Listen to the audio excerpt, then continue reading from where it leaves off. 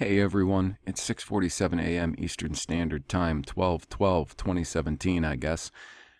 Today, I'm making this video, not because I have anything solid, structured, or definitive to present, because I don't.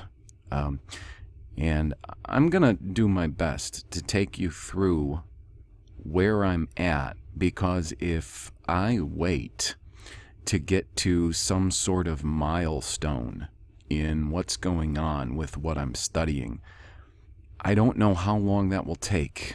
And I hope I will at least be successful in communicating to you what has been the issues so that you can better understand what I'm looking at, the bit that I'm understanding, and what I'm dealing with as far as the language goes,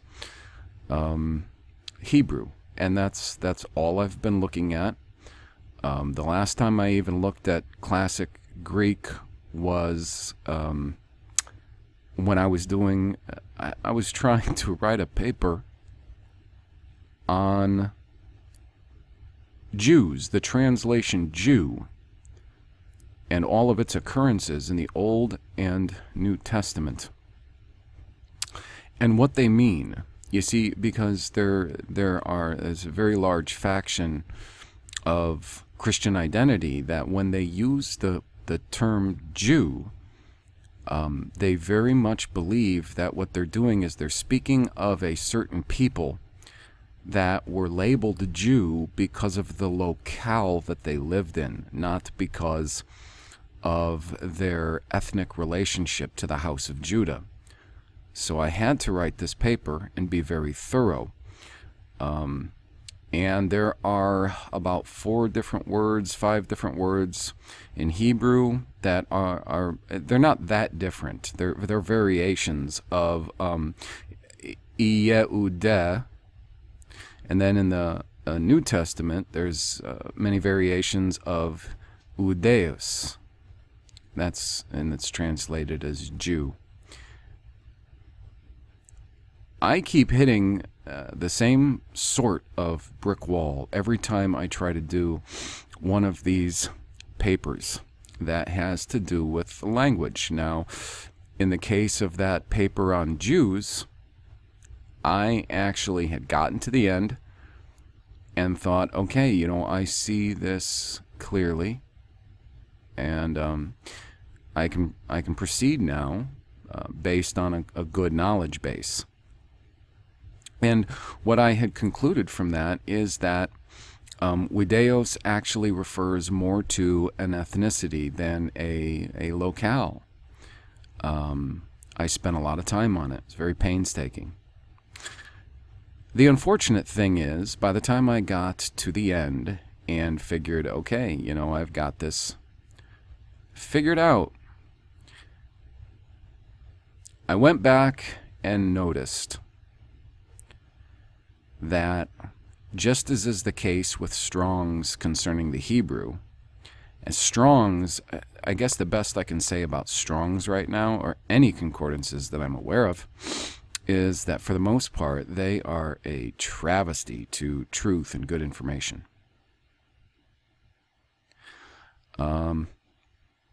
So what I found out was that there are multiple variations of the root Judeos that are being used in a variety of different places that are not being, they're being all bunched together and listed as one thing. Strong's does this terribly in the Hebrew.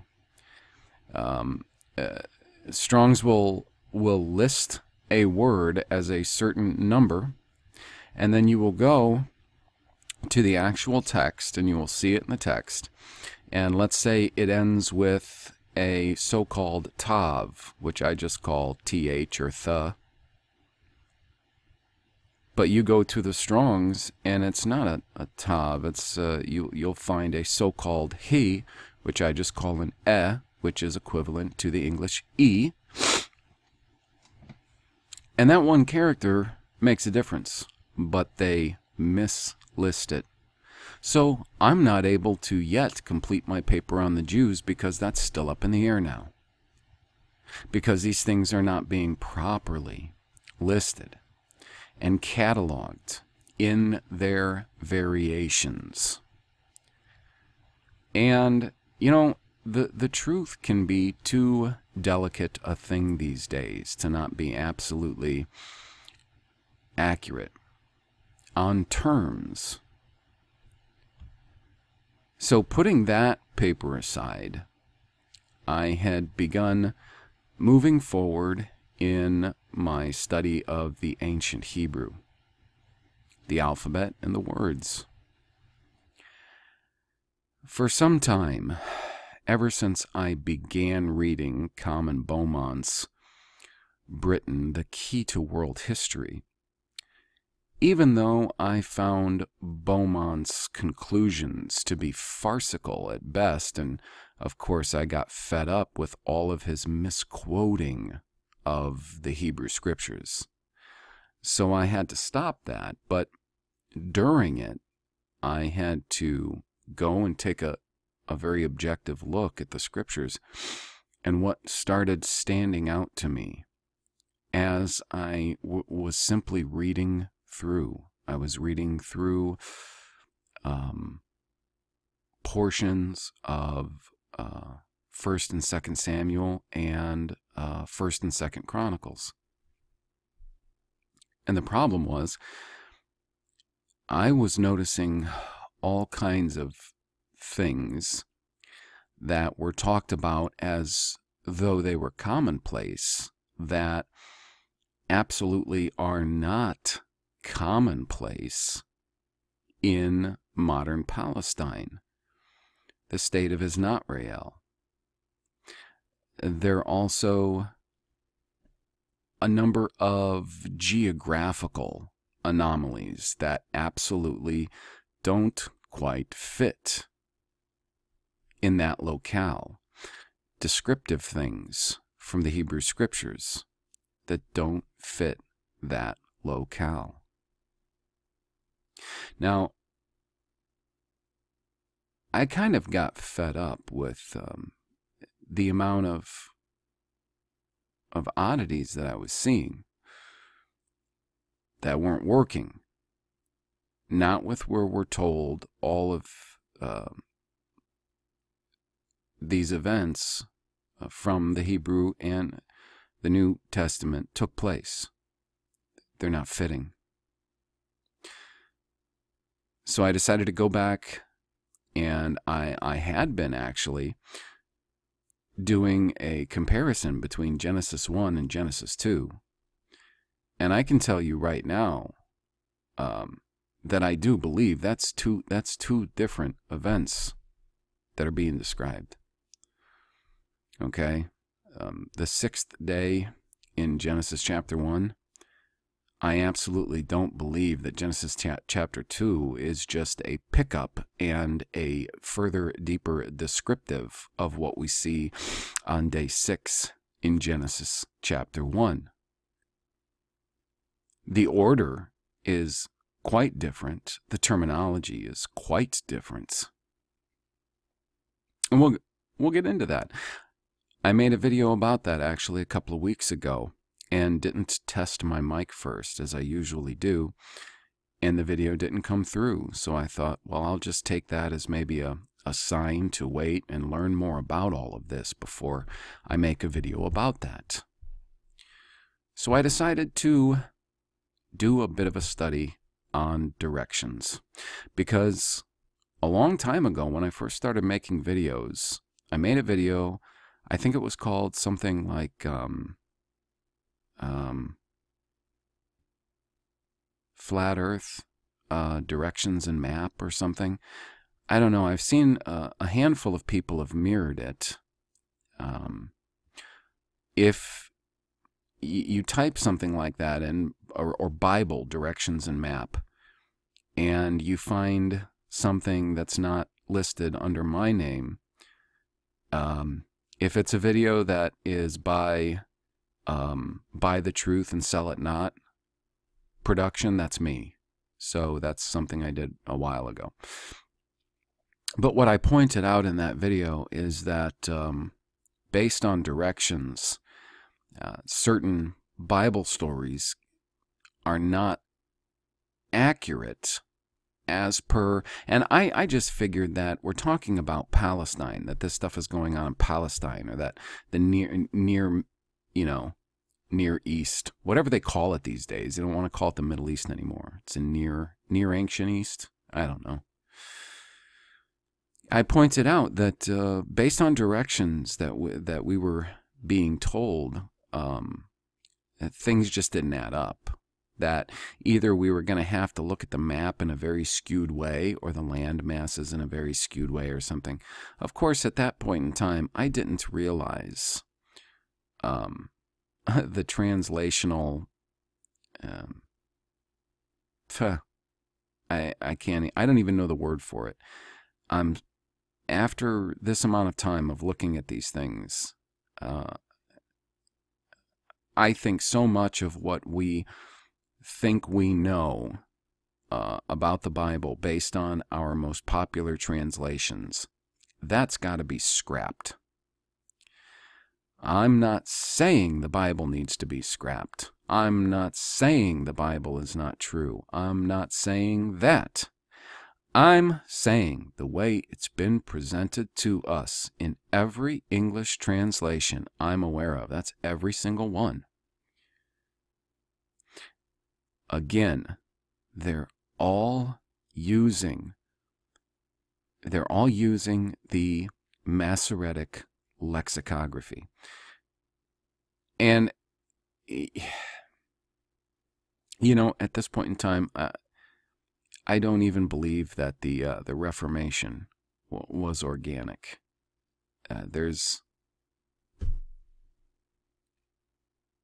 I've got no answers on anything, but I'll tell you, the more I study various things, the more I learn new things that I didn't know before, the more I would say that realities that I thought were pretty well fixed are being shattered more and more and more.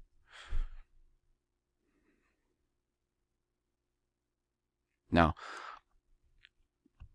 I'll show you a few issues that I've ran into, because I decided that I wanted to at least establish a good general sense of direction. Because one of the problems is when you read the Bible and you read various books in the Bible that describe places, that describe, let's say, where the Israelites went when they were in the so-called wilderness. And I keep having to say these so-called because of my problem with the way that a lot of these words are translated and how they're used. I think a whole lot of them are translated to give these words a feel that is more Middle Eastern, Palestine, Saudi Arabia, Sinai, Egypt, instead of the Promised Land, Eretz Yisrael and Matzrim. Matzrim is the land or country that they were slaves in for over 400 years. Matzrim. Get Egypt out of your head. And that's going to be one of the first things that a lot of us that are looking into this, that are serious about it, are going to have to do. Get these modern names of modern places that make your mind instantly go over to the Middle East out of your head. Because it's one of the biggest crippling factors to understanding what's being told to us and where it all happened and what has happened since and who and where we are today.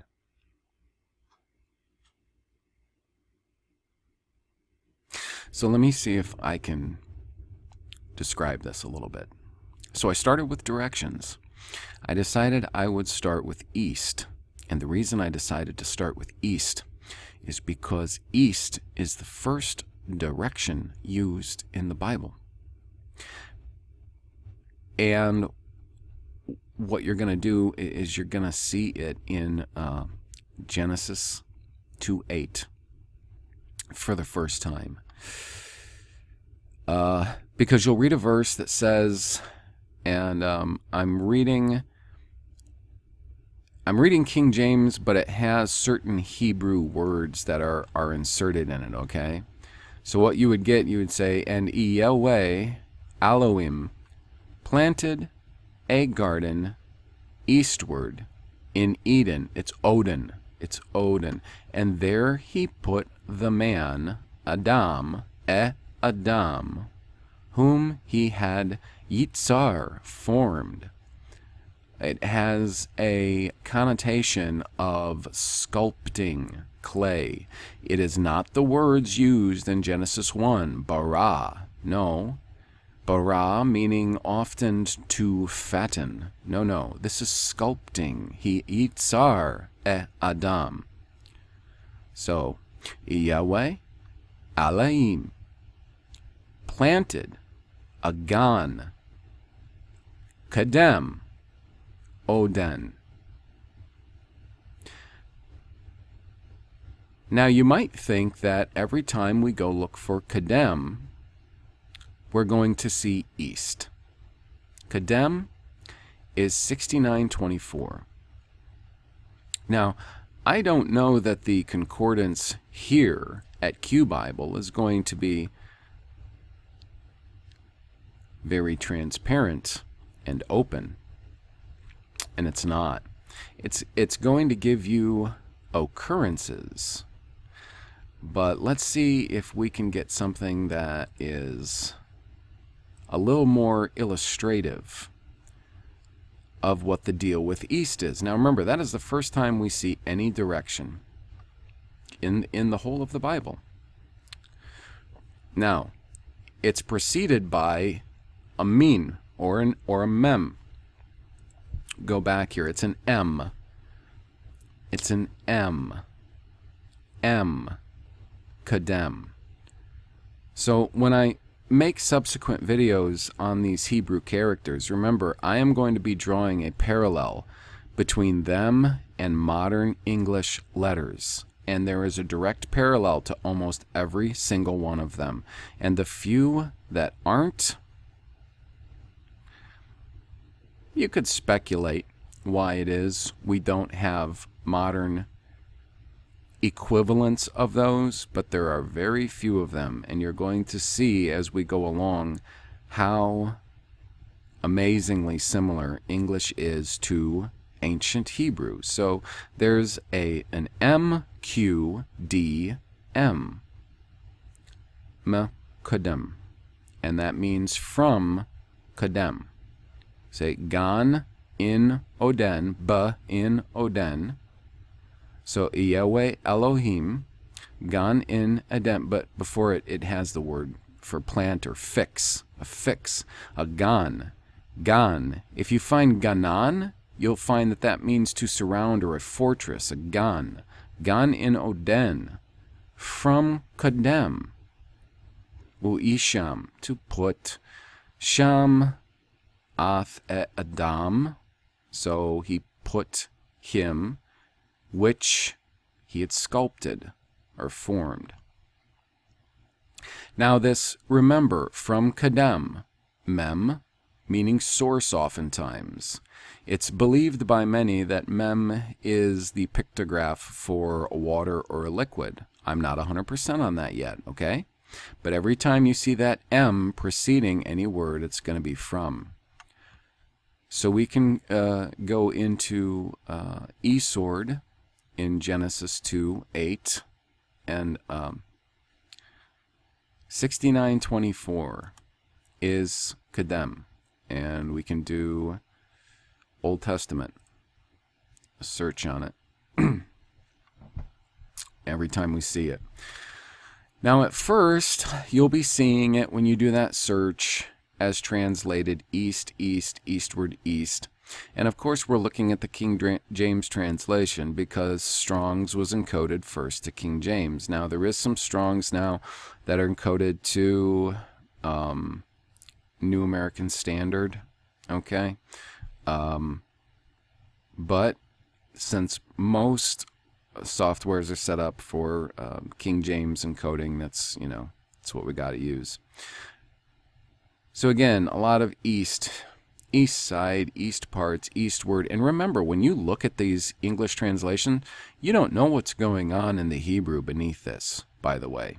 And then when you look at the Hebrew translations, you have to make sure, if you want to make sure what's going on here, you better find a single source manuscript. If you don't, you're just looking at a manuscript that a bunch of scholars took, and they took parts of from various different manuscripts and just put together some hodgepodge, okay? Now, by the time we get to Deuteronomy 33:15, King James starts saying, "And for the chief things of the ancient mountains." You're like, ancient? That's weird. Oh, and then in the same chapter, but Deuteronomy 33:27, "The eternal God is thy refuge."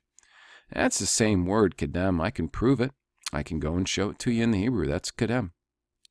Why wouldn't they say the eastern God? Why don't they stay consistent? Eternal, kedem. Okay, so we go east, east side, east, east, east. Plenty of easts, don't get me wrong, of the east country, eastward. Oh, and then 2 Kings 19:25. "Hast thou not heard long ago how I have done it, and of ancient times that I have formed it?" Why didn't it just say Eastern times, or Eastern? Well, we have East End, but then Nehemiah 12:46, "For in the days of David and Asaph of old." Why didn't they say eastward? It's of old. Of the east. Now, Job 23:8, "Behold, I go forward." This is the same word, folks. Job 29:2, "Oh, that I were as in months past." Why not east? You'll find Psalm 55:19, "of old." Psalm 68:33, "of old." Psalm 74:2, "of old." Of old, of old, of old, of old. Yeah, I'm in the Psalms here. Of old, east, ancient, ancient, ancient. Yeah, that's right.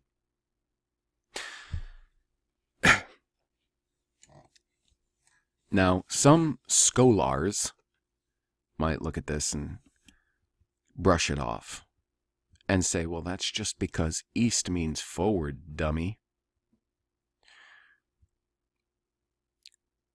But why would it mean ancient? Why would it mean of old? Why would it be used for eternal or ever? And it is. So I thought that was really strange, because not only does kedem, but kedemath. And the only thing I can figure with the th at the end would be a slight diminutive.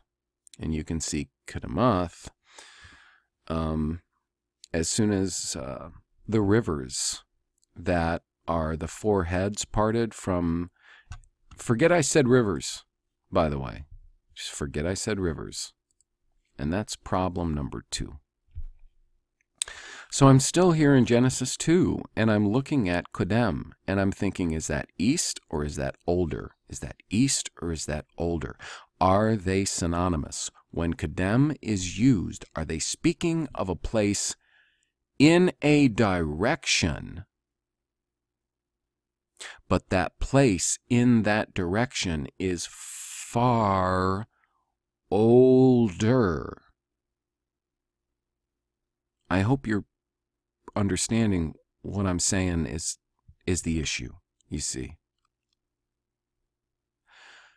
So that by the time I got to Kadamath, and the thing is, Strong's lists it as Kadameh, which are very different words, Kadameh and Kadamath. Actually, Kadameh with the e at the end instead of the th at the end changes the word in a very different way. Actually, when you go and you look at all the occurrences of Kadem in Strong's, and you trace them to the text, you'll find that oftentimes Kadameh is used. When you put that or e at the end, depending on what kind of word it is, it changes it in various ways.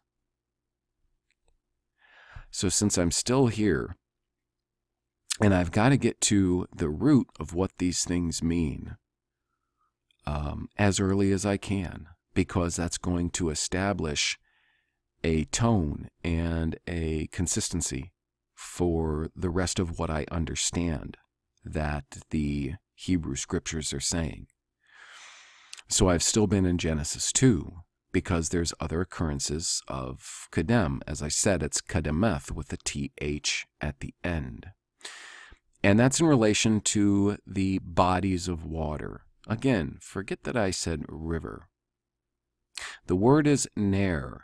N-E-R, the so-called Nun He Resh, N-E-R, Ner. When you do a cross-reference of Ner, you'll be surprised at what you find, because we've all got this idea in our head, because it's been planted in our heads. We have to follow the evidence in the Bible. And I've got bad news for all of you folks who say, well, I can get everything I need to out of the Bible by just reading my favorite translation. You're not going to get very far. Sorry. Now listen, Yahweh did promise to preserve his word. But he didn't promise to make it perfect for you in English. Let's establish that. He didn't promise that. And for anyone who just thinks, well, I deserve it. I deserve it to be perfect and preserved perfectly for me in English. Don't think for one thing you understand how open-ended a language English is, besides the fact that it has a fiat lexicography, whereas the Hebrew, the ancient Hebrew, has a fixed lexicography. Let's be very clear about that. A fiat lexicography means that you are getting the meanings of those words from what somebody else just plain said it means. A fixed lexicography means that you, with a lot of study and hard work, figuring out what these characters are and what they mean, and then how they work together, and the syntax, and the idioms, and a whole lot of prayer, can figure out their fixed lexicography.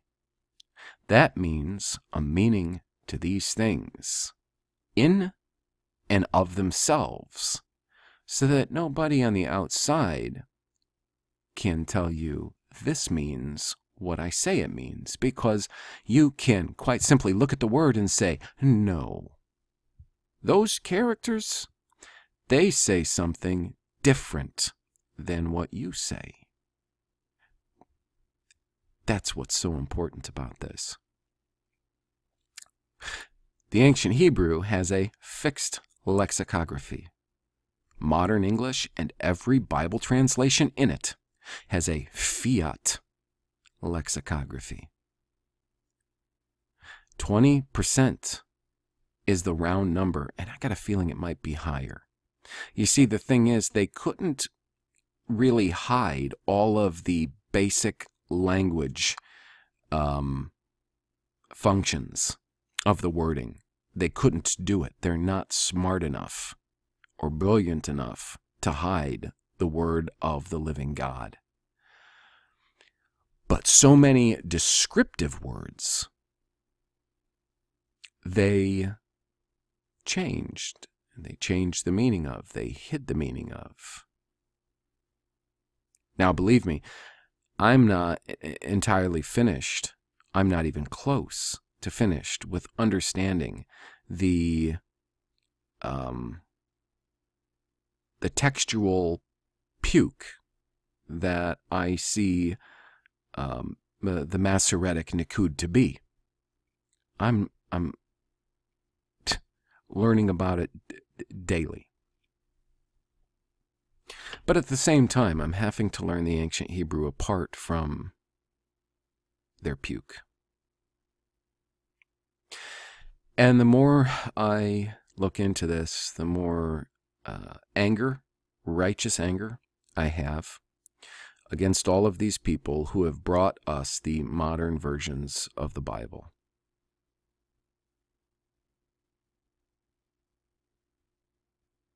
So in Genesis 2, in 2:10, typically you'll see a river went out of Eden, it's Odin, to water the Gan, and from thence it was parted and became into four heads. Let's start with river. I told you, it's Ner, 5104 in Strong's. We can go to our E-sword, we're still in 2:10. And let's click on Ner, Old Testament. Okay. First off, if you use Blue Letter Bible and you punch in English words and then go to lexicon, you'll find that there are so many different Hebrew words that they translate as the exact same English word. You'll find sometimes that there's a singular Hebrew word translated into a multitude of English words. And I wish that was the only problem.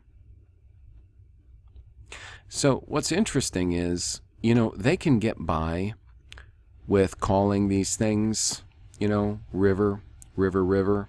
You see, all through Genesis, river, river, river of Egypt unto the river Euphrates. It's not Euphrates, it's Parath. 3 characters, P-R, the, Parath, Euphrates. Again, so they're getting by with saying river, river, river. Okay. Now, it's interesting. So, makes you kind of scratch your head, though, when you get to Joshua. And you say, gosh, I wonder what the King James people were thinking here in Joshua. Because in Joshua 1:4, the King James reads, from the wilderness and this Lebanon, even which Lebanon, white with an extra nun at the end. It could mean a diminutive white. And it definitely does seem to be north of the promised land.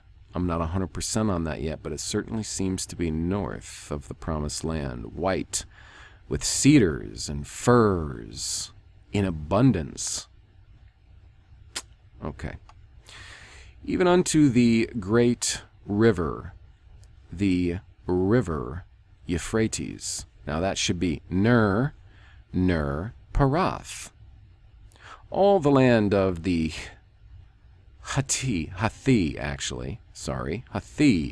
Hittites, unto the great Yam, towards the going down, and that's going to be Mabu'ah, Shemesh.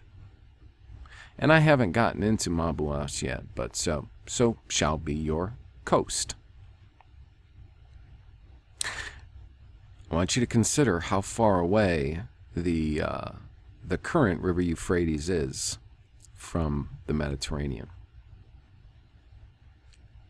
Now, in Joshua 24:2, and Joshua said unto all the people, thus saith Yahweh Elohim, of Yishrael, your fathers dwelt on the other side of the flood in old time. Now, people who are just absolutely glued to their King James translation get tripped up on this, and they say, he must be talking about the people before the flood of Noah. Well, guys, I hate to break it to you, but the word is ner. You can see it in Genesis 2, ner. He says it again, and I took your father Abraham. This is Yahweh speaking. I took your father Abraham from the other side of the ner. Flood. Abraham wasn't alive before the Noahic flood. But there they say, flood, and led him throughout all the land of Canaan, multiplied his seed. Okay, so now this might still be Yahweh talking. Now therefore fear Yahweh, it is him, and serve him in sincerity, it might be Joshua, and in truth, and put away the gods which your fathers served. On the other side, Eber, actually it's Ober. Our forefather was Ober. Oberi. We are Oberi. This language is Oberi. Ober, which means to cross or over, served on the other side of Ner, and they say the flood, and in Matzrim, and serve ye Yahweh. They use flood again. I'm not kidding you. Your fathers served that were on the other side of the flood, because the word is ner. Ner parath is in Genesis 2:10. Now, we get to 2 Samuel 8:3. David smote also Hadadezer, the son of Rehob, king of Zobah, as he went to recover his border at Ner Parath. That's quite a border. Should we look at a map? We can look at a map. Yeah, we can. Yeah, no problem. I got a map right here. So this map doesn't, it doesn't necessarily emphasize rivers. We would need a river map, to emphasize the river. But if you zoom in, a lot of these roads, or borders or whatever, they follow what is the Euphrates, okay? It goes up and there's Lake Assad. So you can see that it's like this, It's just snaking through the Middle East, whatever they call it. So, yeah. So then we would have to believe, and I'm not saying it's not true, but I'm telling you, we would have to believe that David's empire was from the Euphrates, okay, all the way to here. See all of this. And let me tell you something about all of this. This is not nice terrain all through here, by the way. None of it is. All in through here is desert, and they say that basically almost nobody wants to travel this way. I see looks like we've got a road right through there. I bet you that is a hellacious road right there. But before there would have been this road, they say nobody wanted to travel that. So they would say people would travel really up the cusp of the Euphrates and then come down maybe before the mountains of modern-day Lebanon. And you have modern-day Damascus. Going down into modern-day is not real. These things are important to keep in mind concerning travel times and whatnot. So then what they're going to try to tell you is that Aram is over here, or Padam Aram, which is where Abraham, Isaac and Jacob's people were. This is supposed to be where Laban was, where Jacob went. You're going to see problems with that too. you're going to see all kinds of problems with travel times described. If you read and pay close attention to travel times and then go back and look at cities and places and line them up with where they're supposed to be and start figuring out travel times. Why are some travel times so amazingly fast over what should be very long distances? And then why are some travel times amazingly slow over what should be very short distances? So they're going to try to convince us that the river Euphrates is Ner Parath. Ner Parath. Ner, waterway. A waterway. I don't know that it is a river because there are so many different Hebrew words which are used for river. It's really hard to say, and that's why I'm studying the characters so that I can understand their inherent lexicography. So anyways, you'll see that Ner shows up a lot.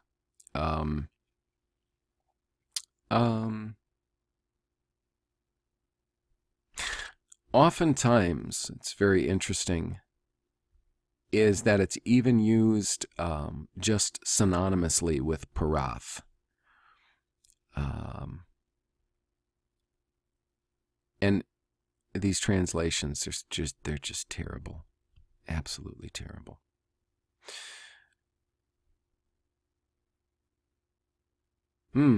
Job 14:11, as the waters fail from the sea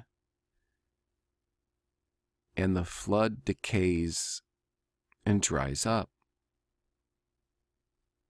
So does that have to be river? He shall not see the rivers, the floods. The floods, that's the word. They already used another word for rivers. Seriously. Yeah. They just use palage for rivers. And now there's Ner. And then you've got brooks, which is Nahal. It's just amazing. Okay.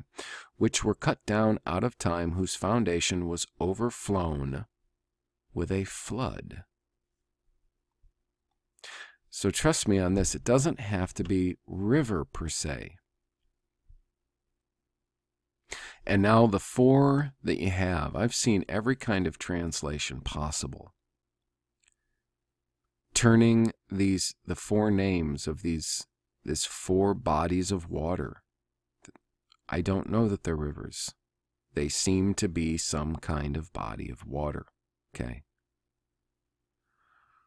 And the Ner, it's also a Ner, actually, that proceeds from Oden to water the Gan.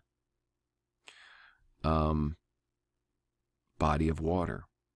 I haven't figured these things out. But the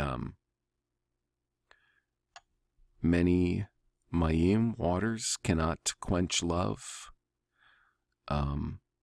Neither can the floods drown it.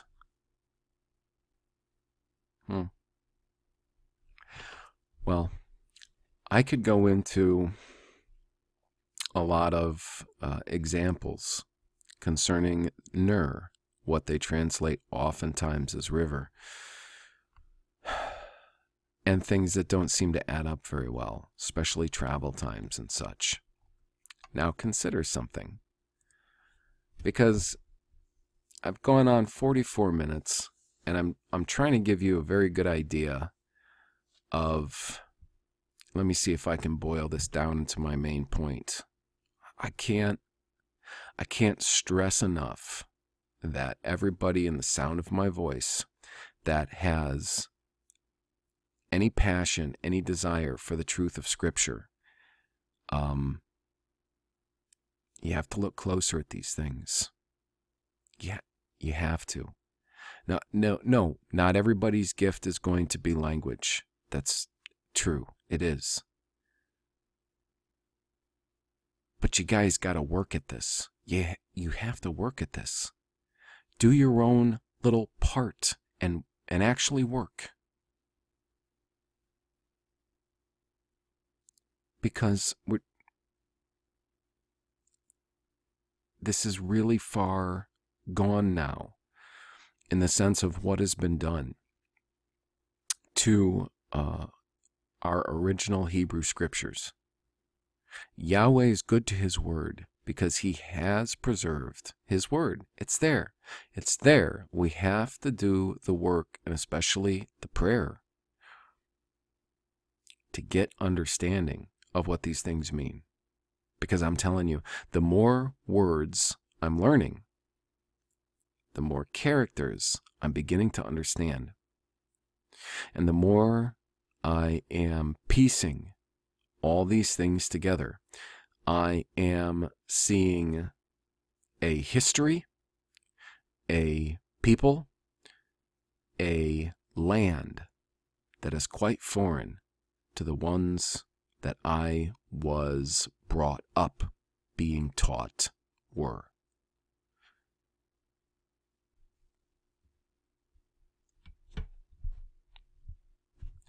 So this is kind of my whole point, and it's why, to this point, I haven't even come out with a video just really showcasing the second character in the Hebrew alphabet. It's so-called Bet, B. There's so much work to be done. I think I'm only in the 6100s of doing my Hebrew word root word search. Sorry. And I had to try to give you a quick update and appraisal on where I'm at. I've got no real solid answers to anything yet. I've got a whole lot more questions though. And I'm seeing a whole different world than I thought once was. So I just had to get that out. Hopefully I'll be back soon with actually some things that are a little more solid. But this is going to take time. Everything is linked together. Places, names, situations, events, happenings, they're there. They're there. And this can be figured out. And as I've said before, the rewards are great because the rewards are truth.